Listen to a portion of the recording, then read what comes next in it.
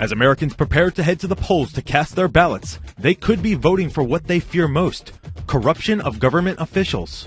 For the second year in a row, corruption of government officials leads the list of fears among Americans. This according to a nationwide survey conducted by Chapman University. The university asked a random sample of more than 1,500 Americans about their level of fear on a number of major fear domains. Corruption of government officials topped the list at nearly 61%, followed by the fear of a terrorist attack and financial instability in the future. The list of fears also includes government restrictions on firearms and Obamacare.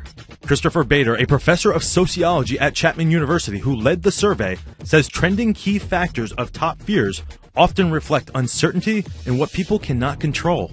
The survey also examined Islamophobia and Americans' belief in conspiracy theories. Those holding anti-Muslim views were found most likely to be older white males from rural areas lacking a college education. Republicans expressed the highest level of anti-Muslim views, and Democrats the lowest. Among the top conspiracies among Americans include 9/11, President Obama's birth certificate, and the assassination of former President John F. Kennedy. According to the survey, more than half of Americans believe the government is hiding information on 9/11. For FoxNews.com, I'm Rob Demetrius.